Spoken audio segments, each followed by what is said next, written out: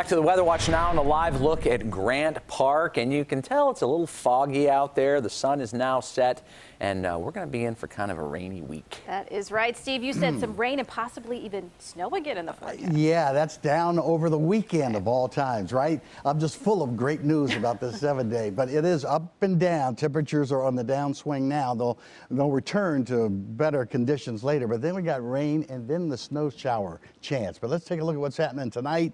Weather watchers are saying, man, it's cold and gloomy looking outside. It's 39 degrees, and that's where Margaret is. And Margaret sent us a photo of some of that Downers Grove weather today.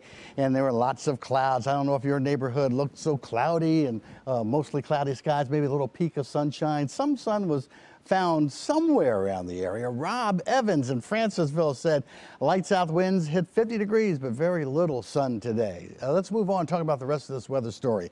We'll try again tomorrow without the fog to get the sunshine. It will be chilly tomorrow.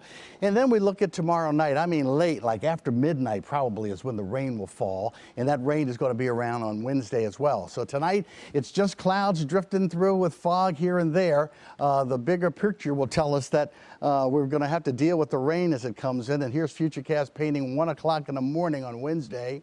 There it is. And look at the rush hour for Wednesday morning. It's a good bet that we could have a soaker. So think now about your Wednesday morning plans. That's around 8 a.m. crossing the city when a lot of folks have some driving to do.